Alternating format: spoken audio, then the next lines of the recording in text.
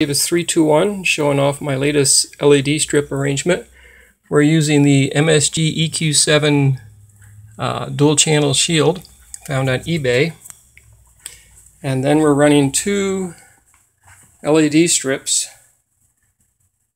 as VU meters all the way down around the corner. I'll turn the volume all the way down so you can see it does wrap back to zero.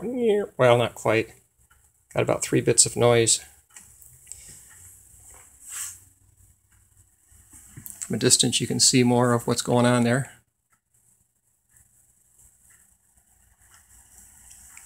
So there we have a LED VU meter that's as long as these strips. I think currently I only have it to 120 and the strips are actually 150.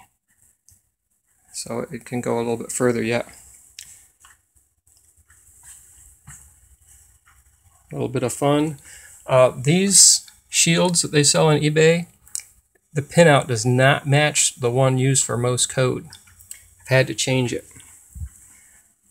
Let me see if I can get up there. There we go. NEOPIXEL is pins 6 and 7. Strobe is 9. Reset is 10. Left is pin 4. Right is pin 5 on the analogs. Hopefully that's not too difficult to read. There's all the code.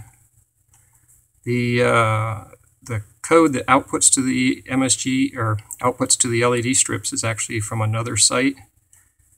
I didn't capture the source. But anyhow, there's all the code to do it. The next step will be to get my LED panels working. What I want to do is, these work as a sign. I want to get them to work as huge LED VU meters with each of these 7 different frequency bands showing through about 150 LEDs per frequency band. That's all for now.